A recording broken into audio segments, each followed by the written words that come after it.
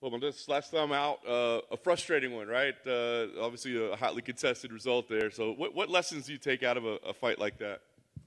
Mate, I actually learned a hell of a lot of lessons. It actually made me make certain changes in my training camp, make certain changes there that were needed to be able to help myself progress and just really get the best out of myself. So, I mean, even looking at the fight, I mean, me and my dad watched it back like a load of times, and obviously, you know, I threw more of my techniques and I was a lot more loose in there. So, you know, aside from the fact, obviously, the result wasn't what we wanted, we know now, like, yeah, we can throw all these things, we can do all these things. Now it's just a case of strategically and, you know, just the way that you're fighting to be able to bring out and, like, unlock your full potential, which I know I have and I know I've got. And it's just a case of just bringing it out there. That was already just like that first step to doing that. So I was happy that I got out of the way. Obviously not the result we wanted, but had I had won, I wouldn't have made the appropriate adjustments that I did. So I'm actually very grateful as well.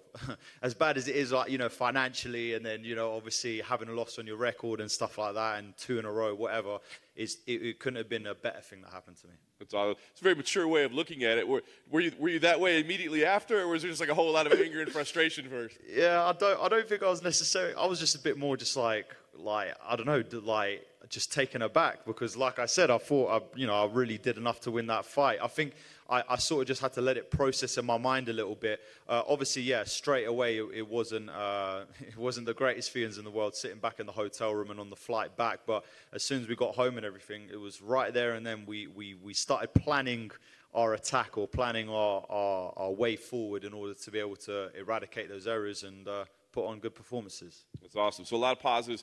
Talk to me, though, about preparing for this event, because I'm curious for guys like yourself, you know, when this thing gets relocated, and then there's visa issues, I imagine, and concerns, like what are the laws going to be? Are they going to change things? Was this a tough training camp to keep focused on, like, yeah, that's the date, and I'm going to be fighting?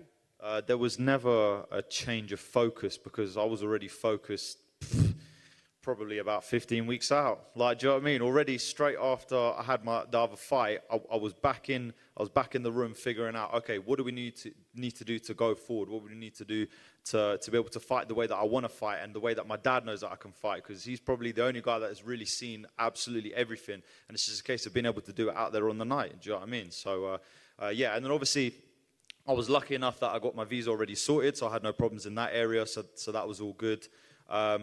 I'm not going to lie to you, I really wanted to fight in front of a crowd. That would have been absolutely amazing. You know, hometown, people cheering for you. And I'm probably going to get a load of boos coming out, do you know what I mean?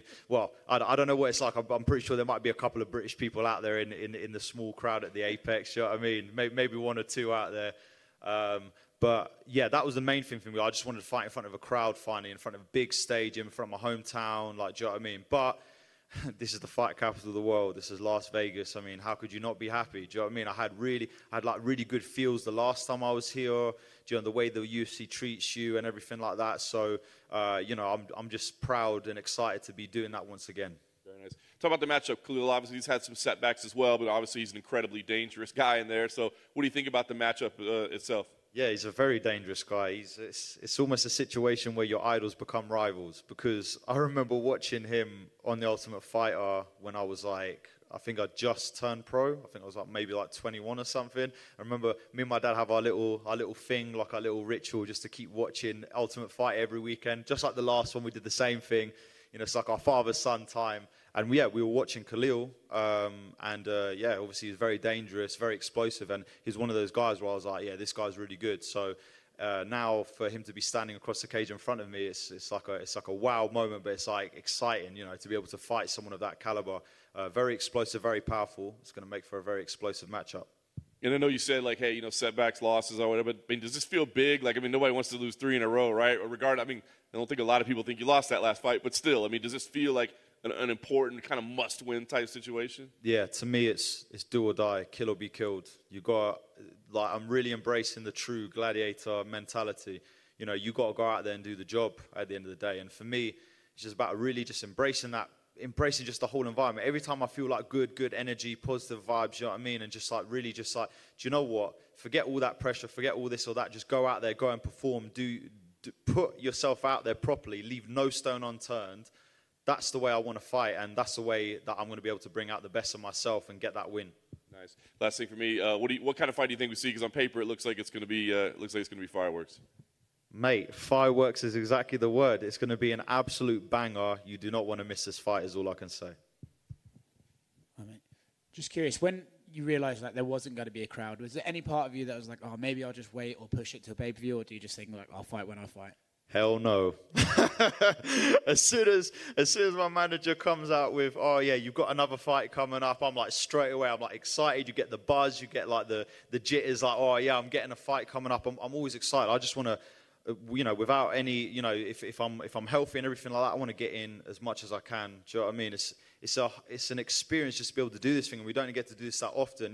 The time's running out in terms of everyone's time to be able to do this. You've got new people coming up as well. It's such an exciting time to fight. So, yeah, like for me, man, to fight in Vegas is an absolute honor for me. So whether it would have been London, Vegas, whatever, extremely happy to go out there and do my thing. Cool. Good. Awesome. Thank you, sir. Yes, Pete.